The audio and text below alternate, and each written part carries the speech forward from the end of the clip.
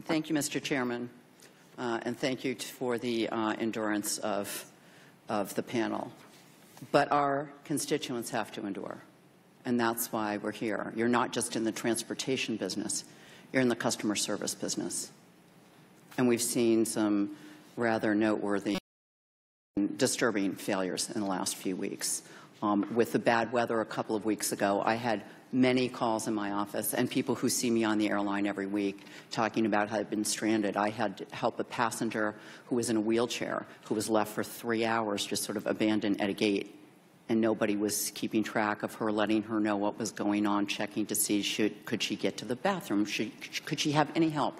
And that on customer service, frankly, no low ticket price makes up for a miserable experience. With the consolidations that we're seeing, with 4 of the airlines controlling 85% of the traffic. When I fly from Hartford, Connecticut, I don't have a lot of choices. And that's true for my colleagues, and it is more importantly true for our constituents. They have very little choice. You're in a near monopoly position. And I think that's why so many of us are concerned, and you're hearing this linkage to FAA privatization. If the market were functioning well, this could never have happened, Mr. Munoz, never have happened. And we know well that that was a shocking and thankfully rare event. We don't want to see violence on airlines. But unless we figure out a way to guarantee that customers are coming first, you're going to see more of that. My colleague, Richard Blumenthal, is introducing legislation in the Senate today to deal with raising what those required offer prices are, putting in new standards. And I know there's been well-drafted, and hats off to the PR folks who helped you draft the response belatedly. But you can understand why we're skeptical that the market is going to solve it, because it should have prevented this from happening. And so genuinely, what kind of assurance can we have that there shouldn't be legislation in place, that I don't was telling me about having been diverted to Dulles because of snow and left on the tarmac for 4 hours, standing in sight of stairs. And they just sat there with no update for 4 hours. Now, I understand there are snowstorms, but why couldn't someone roll stairs over? I was getting calls from the plane to my office saying, can't you do something? We can see the stairs. No one will tell us what's happening. Then they started to run out of fuel.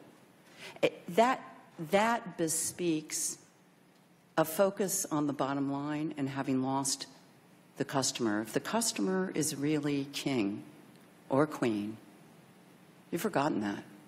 So how do we fix this? How do we fix this other than folks here having to draft legislation for you to treat our constituents with the respect and safety that they deserve on the airlines, with the consolidation that's happened, because I think it's really important. We talk about the importance of customers being able to vote with their dollars. My constituents don't have that choice. When I'm looking at flights, I don't have that choice. If I need to go to be here in time for votes, I don't have that choice. I don't have that. And I can no longer take like a 3 o'clock flight and think I'm going to get here in time. I have to back it up because I can't count on that. And the lost productivity is billions and billions and billions of dollars of Americans right now who face the same choice that our colleagues all face and saying, well, I guess I got to take that really early flight, make sure I get there in time. I might get bumped. How are we going to fix this? What are you going to do? Not a press release, but what are you going to do in changing your policies? Among them, can I suggest, I never want to see a paying customer pulled off of a flight to move a crew. You charter a plane if you need to do it. But that should never happen. You need to move your crews. We all get that. But it should never be at the expense of a paying customer, ever. And that's going to be the first thing, on a bill I'm signing on to, because that is the ultimate indication that you have not managed your system well, and you are asking customers to pay for your failure to manage. So genuinely, please come to the table with us and figure out how we're going to set standards in place and ability to hold you accountable. And again, I know none of you want to be here. Frankly, we don't want to be here either. We want our constituents to be happy. We want them to get there safely and get home safely on time, and we do too. But it's got to be more than press releases. It actually has to be change in policies and practices, and most importantly, priorities.